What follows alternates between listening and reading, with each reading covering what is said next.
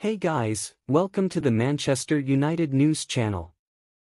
Subscribe to the channel to not miss any news, leave your like, and share, you are very important for the growth of the channel. Let's go to the video. Man United takeover news, Sheikh Jassim's 4 targets as swap deal offer fails. Manchester United takeover and transfer news is coming thick and fast as the summer rolls on. Sheikh Jassim remains in the spotlight amid his determination to buy the club.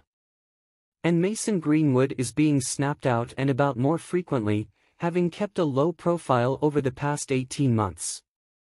Sheikh Jassim is eager to buy Manchester United, even if Sir Jim Ratcliffe insists he remains in the race. And the Qatari billionaire is hopeful of landing a marquee name if he manages to seize power at Old Trafford. As for Greenwood, the United striker hasn't played for the club in 18 months.